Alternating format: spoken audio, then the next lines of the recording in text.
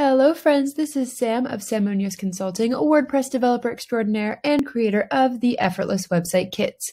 In today's tutorial, I will show you how to add menu items to your menu navigation bar that are outside of your website.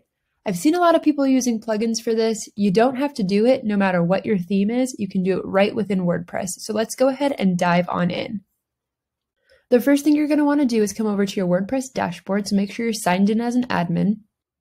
From here, you'll go to Appearance and then go to Menus. This is where you can craft and create your menu in your WordPress dashboard.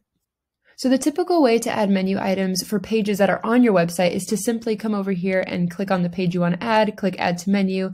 It adds to your menu. It's no big deal, super easy. But it's also easy to add external links like affiliate links or links to other websites or links to other platforms. All you have to do is come to Custom Links. Open that up, type in the URL you want to direct people to, type in the text you want to show up on your menu, and then click Add to Menu. So if, for example, you wanted to link to our website, you wouldn't, right? You can type in Sam Munoz Consulting as the link, or we'll just do SMC in this case. Click Add to Menu. I'm going to delete this extra one I had just added. And then you have to click on Save Menu to make the changes live. And once you save that menu item, you can go ahead and refresh your website and see that your new menu item has been added to your menu bar.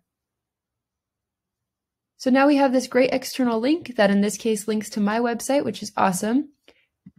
This is a very, very helpful thing to do. Again, if you have other platforms to connect together, like let's say you have a course on a different platform or you have a membership site that has a login page, you can link to any external link right from your website without any plugins. And that's it. That's how you add an external link. So go to Custom Links, type in the URL, type in the link text, add it to menu, and then save it. Easy peasy.